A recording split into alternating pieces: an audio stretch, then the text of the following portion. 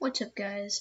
This is my first video, and today I'm going to be showing you my favorite brushes, I guess you could call them, in FireAlpaca, which is the drawing thing that I use or that I'm going to use for my videos, future videos. First of all, we have the pen, which, in my opinion, isn't the best for drawing. Maybe after you sketch out your drawings, you could, like, I don't know, highlight them maybe, something like that. And then we have the pen fade in and out. I don't really use this one that often. As you can see, on the ends it goes thinner and skinny. I don't know, that one's just weird. I don't know what you would use it for. And then, whoops, then we have pencil. You can do light. If you do it light, then it goes really, really bright. And if you do hard, it goes darker and darker. That one's okay to me.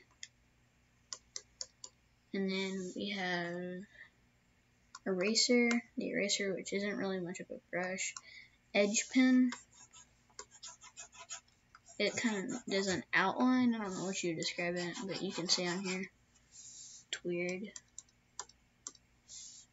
And then there's an airbrush. I don't really like this one. Unless you're doing like graffiti art. I don't see what you'd use this for. And then there's the watercolor. It's sort of like a marker. It's not my favorite. I don't really like it. And then there's blur. I'm pretty sure this one,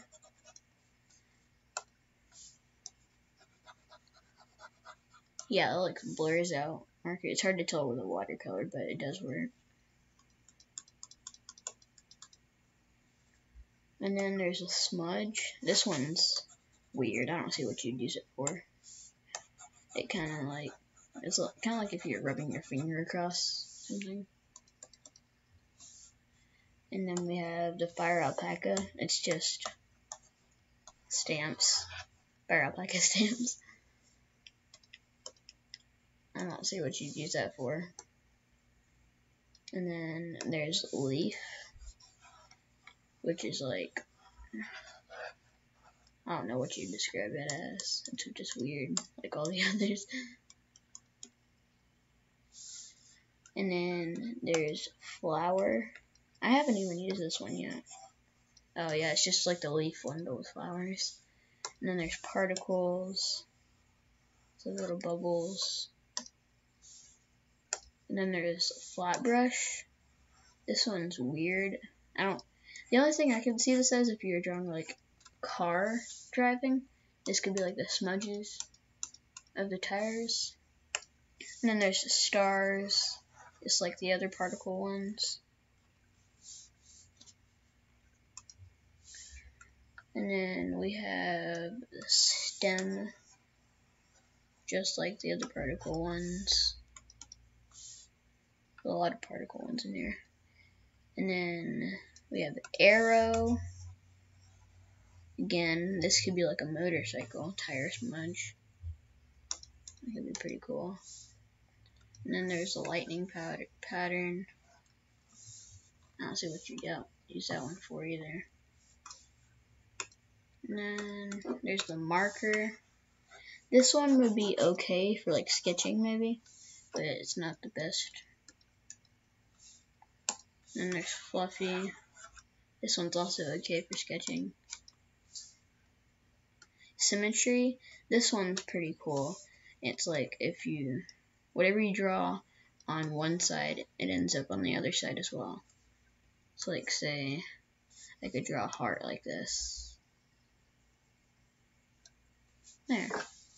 Yeah, that one's it just draws symmetrical things. So if you're really into that, you could use that. And there's symmetry rotate. This one's really cool. This one's one of my favorites. It's not just two sides, it's multiple. And you can maybe like draw like flowers and stuff with this.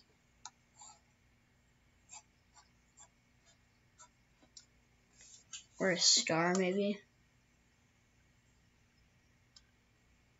Yeah, you could do some cool things with that. And then we have thorn. Another particle one. And then there's symmetry rotate 2, the second one.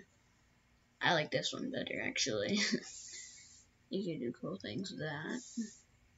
And this one's my personal favorite for like sketching things. It's kind of like you're using like a pen or a pencil, sketching or drawing out. Example.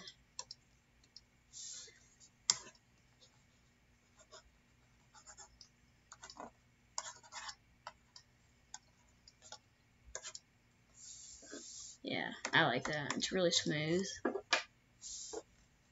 And then we have, I don't know how to pronounce that, Keigami. Another particle one. And then the very last one is polka dots. If you're like designing a shirt or something on a character that you made up, you could just add polka dots to it. And that's about all the brushes. So I hope this helped you out on which brushes to use so you don't have to go through them all by yourself. And yeah, that's all I have for today's video, and peace.